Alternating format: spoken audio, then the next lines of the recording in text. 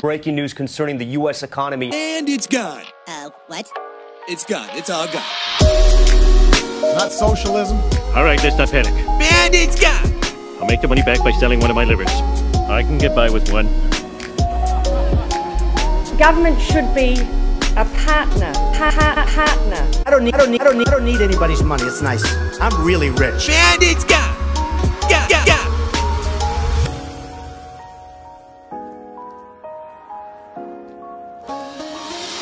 Alright, hey everyone, welcome to episode 7 of the Global Crypto Podcast with Luno. I'm James, and hey, we're 6 episodes in now. You know the deal. Please subscribe, please share, and of course get this out to your friends. We're not going to take too much longer. You know who is on this episode. It's all there for you to see. Arthur Hayes, BitMEX. Let's do it. Let's hear from our sponsors, Luno. Ready to start your crypto journey? You can instantly buy and sell Bitcoin and other cryptocurrencies on Luno. No experience needed. As simple as shopping online. Sign up today with the safe and easy way to buy, store, and learn about cryptocurrency. Go to www.luno.com or download the Luno app. T's and C's apply. Cryptocurrencies are volatile and unpredictable. Never risk more than you're willing to lose. Born 380 miles west of New York City, from humble beginnings and a diverse career in international trading and banking, the CEO of the most loved and at times hated crypto exchange in the world, the basis for multiple copycats, BitMEX. Ladies and gentlemen, I give you Arthur Hayes. Arthur, welcome to the Global Crypto Podcast. Thank you for having me. So, I want to talk a little bit about your geographical history of yourself and BitMEX as well.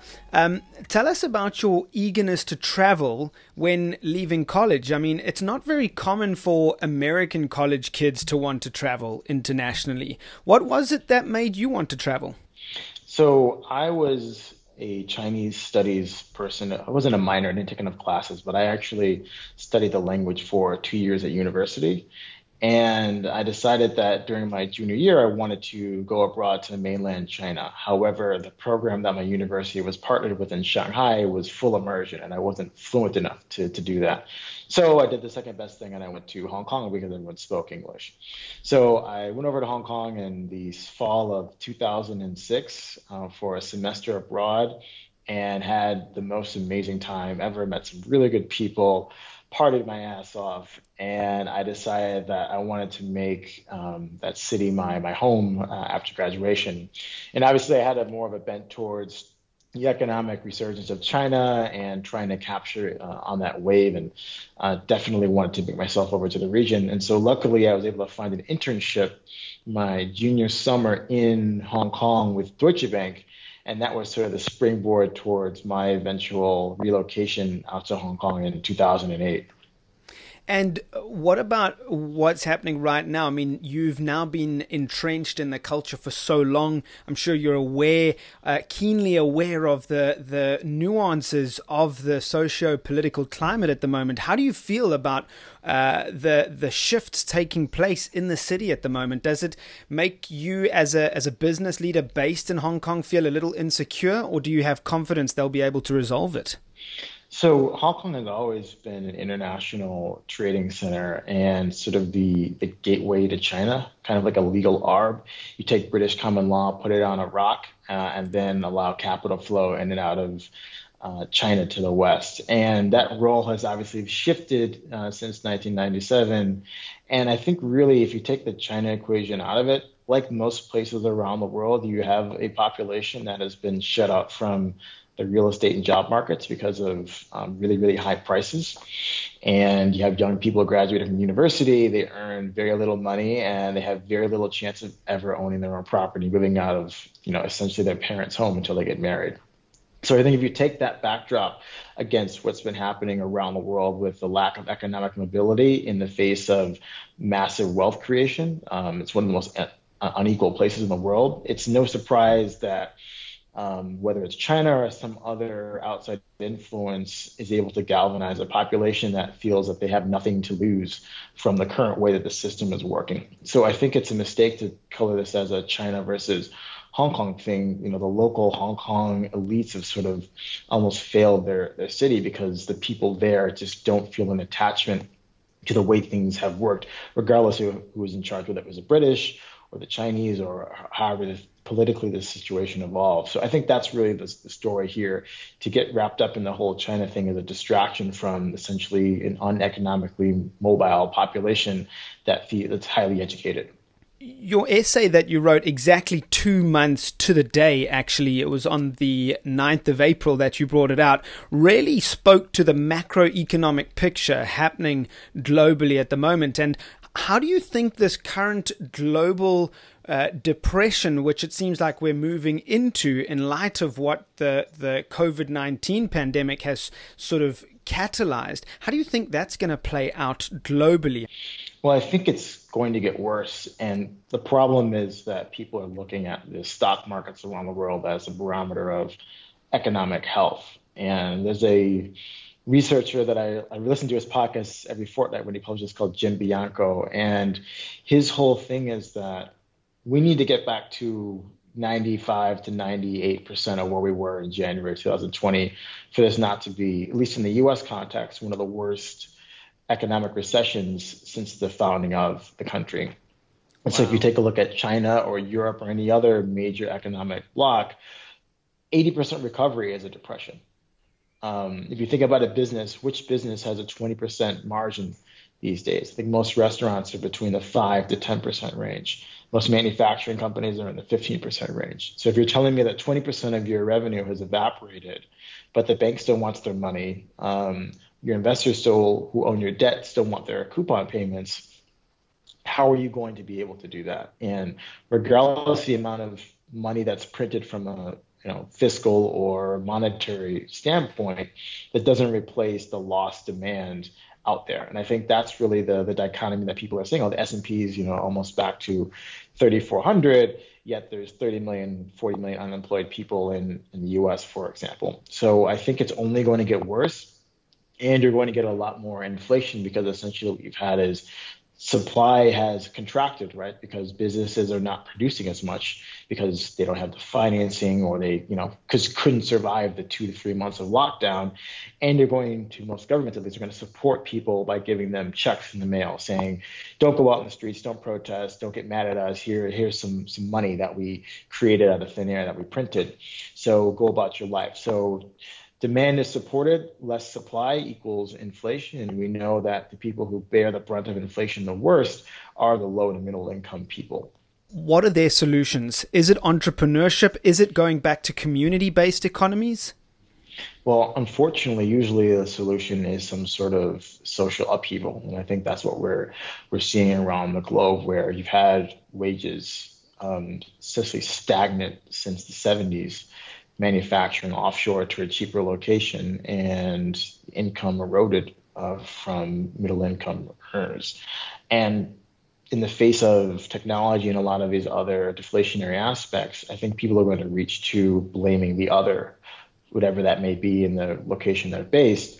And that sort of anger, unfortunately, will usually be channeled by some sort of political figure towards a nefarious end. And so while I think, if you think about it, you have supporting community, doing these sort of things, these longer term solutions. Well, the longer term, they've always been promised a longer term. And now we're 30, 40 years into this whole globalization experiment, yet people are still no better off than they were. So why are they going to wait longer? Let's talk a little bit about your work at BitMEX. When you first had the idea to build a cryptocurrency derivatives platform, did you have any idea that your platform would offer the most traded cryptocurrency derivative product of all time only 5 years later? I definitely didn't think that this market would develop this quickly.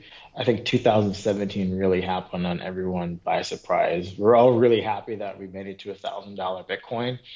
And if you look back at the different problems that the ecosystem faced, whether it be the issues with China and the PBOC kind of banning ICOs and taking down the spot trading prices, the Bitcoin Cash fork, all these sort of things happened in that year, yet the price went up to 20,000 at the high, and so that I think ushered in the era of derivatives. And then 2018, 2019 is when things really cemented, where people moved away from trading spot and traded on the margin derivatives because things weren't going up, the ICOs weren't going up, Bitcoin wasn't going up, and we started to see that just like in every other market, the derivative contracts trade in excess of the spot. So I don't think there's ever a question that if crypto was a thing to survive, that derivatives would supplant spot as a major volume grabber. The question was how much time, and I was very surprised that after 5 years, you're doing billions of dollars a day on these instruments. But even still, I think global FX trades $7 trillion a day. We have a long way to go. What about the competition? Did you consider the competition in those early days? And if so, what was the plan to keep your edge? So when we started in 2014, we definitely were not the first platform to offer Bitcoin derivatives. The first platform that I know of was called ICBit, and they started, I think, in either 2010 or 2011. And then there were some Chinese platforms that came on in 2013. 796 was one of them. And then OK, Huobi, BTC China, they all launched their derivatives offerings around the same time. So we weren't the first. I think where we took some learnings from other players who had the socialized loss model, and what we really did was make leverage really high. So we went from 3 times leverage to 100 times leverage in October of 2015, and that started to make our name for ourselves. And I think the quality of the technology that we built and the mathematical correctness, which at sometimes diminishes performance, which you're seeing today, meant that we were able to run a platform that didn't lose us any money, meaning that we didn't have to come out of our own pocket for deficiencies in how we built the thing. And I think that shows in our insurance fund, which is 35,000, 36,000 Bitcoin, which acts as a safety mechanism to ensure that people actually can get paid out. And I think that's a testament to the ability of building something correct that works and not taking shortcuts. Your stance on Bitcoin itself is pretty bullish. Could you take us back to the younger Arthur, a still derivatives and financial market maker? When was the first time that you realized the power of Bitcoin? Describe for us your penny drop moment.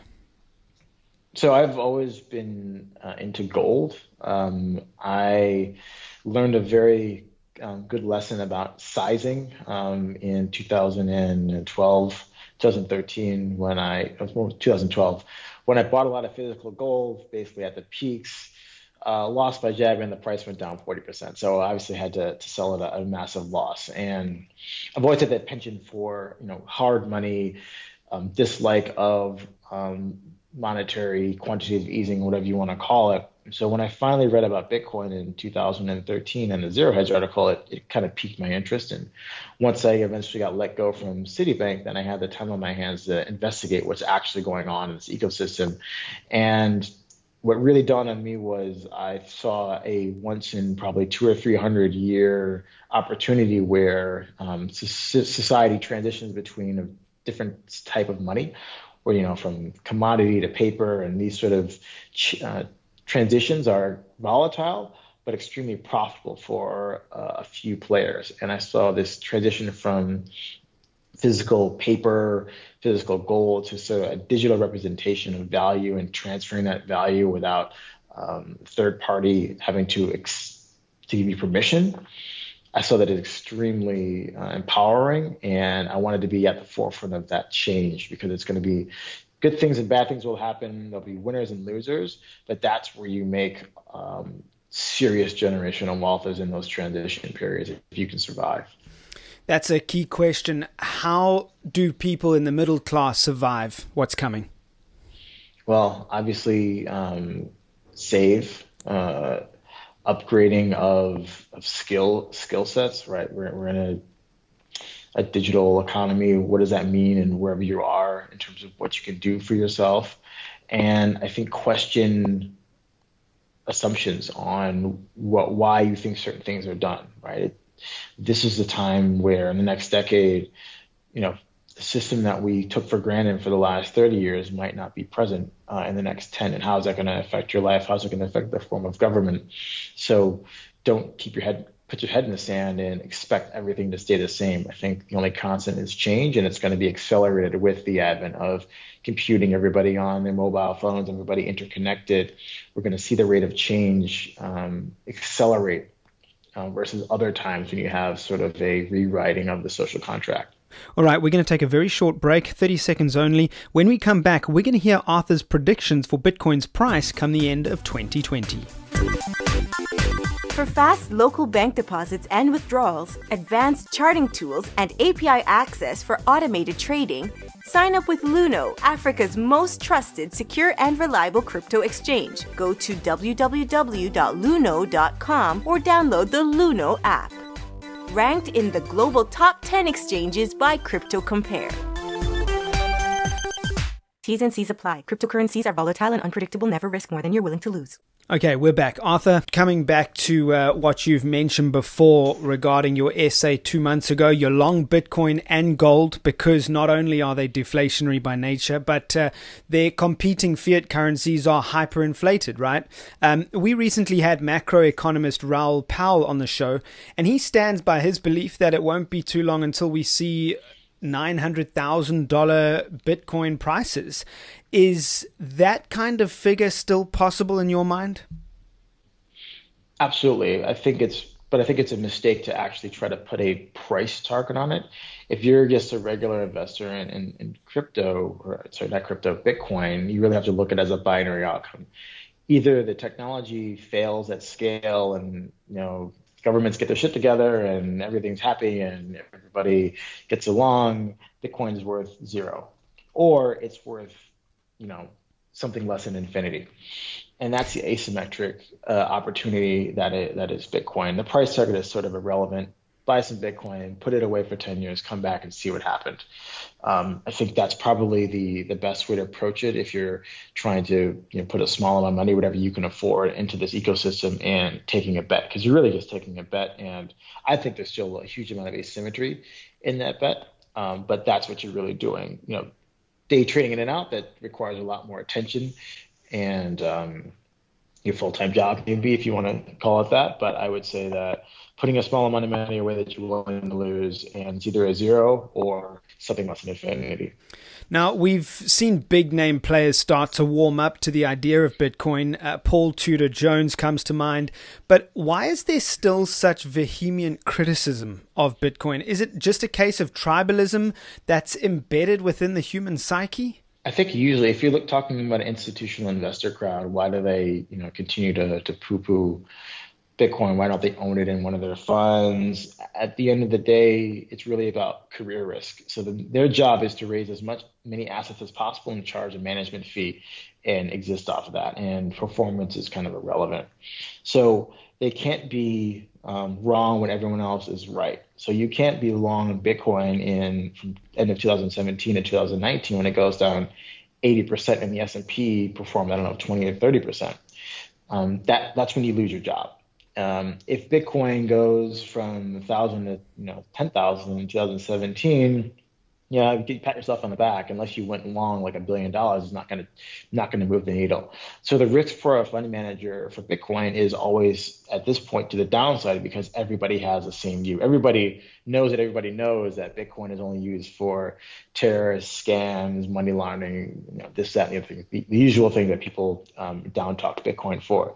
But when everybody knows that Bitcoin is used to fight inflation, and that narrative shifts, then it's acceptable for you to own what was once hated now is loved. And then, by definition, most fund managers are average. And if you're a highly paid person who's average, the last thing you want to do is lose that job by trying to move outside your lane.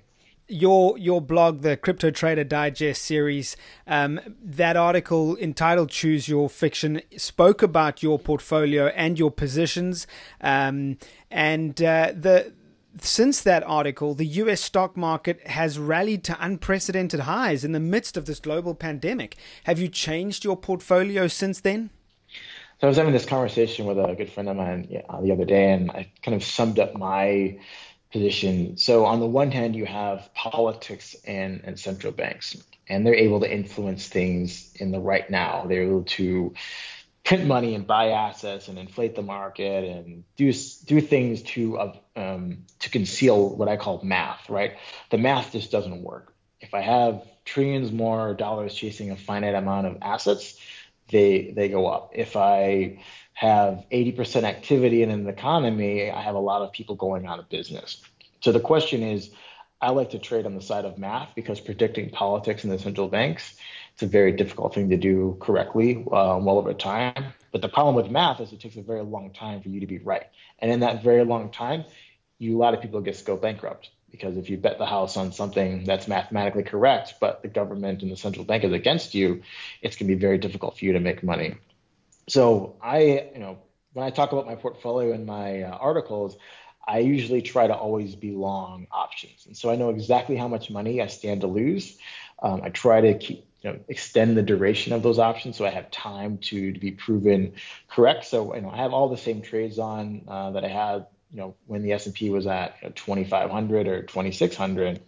And I'm just going to see if math is going to win in the next 1 to 2 years or politics versus central banks. And so that's the bet that I'm taking. And I'm actually adding to some of those positions now as vols have come down and the levels have gotten better because everybody's so they're in belief mode that when you take 80% of the economy offline, that somehow that's not going to lead to massive amounts of bankruptcies and social unrest.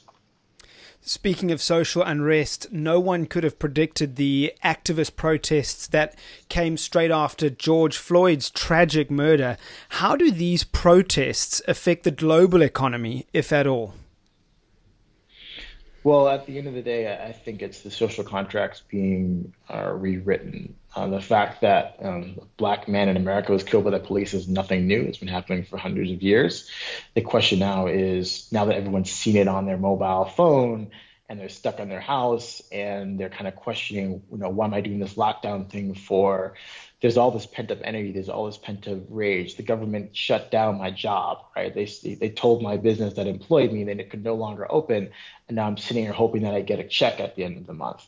And so I think when you take that sort of distrust and angst in the government and you amplify it with the murder of this person by the people who are supposed to protect people, that I think strikes a raw nerve. And now you're seeing people vent grievances that have nothing to do with structural racism in the United States all across the world because they have their own issues that is brought on by this dislocation that COVID has brought upon the entire globe. So I think it's a spark, and it's just getting people to reevaluate the things in their particular context that are upsetting them.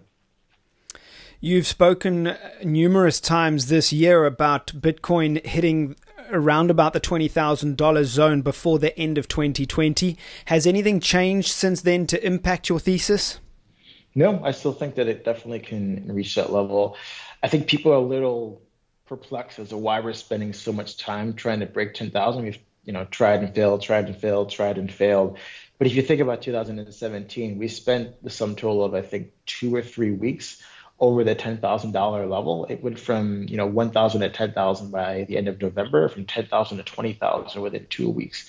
So that $10,000 level has not really been held properly for a long amount of time, and a lot of people have entry prices in that 2017 era in the $10,000 to $15,000 range. So we're going to spend a lot of time at this level. But if I have to think about the trillions of dollars that are being created to buy bonds to push yields to zero or negative, you're going to start seeing people shift capital to other assets. And some of that is going to leak into Bitcoin. And so I am confident that we can take this $10,000 level and get to the 20,000 mark and beyond by the end of the year. All right. And Arthur, just as we bring things for a close in this episode, how would you, as the CEO of BitMEX, explain your insurance fund to the average trader? To the average trader, the insurance fund is there to help people who have winning positions earn the full amount of the unrealized P&L.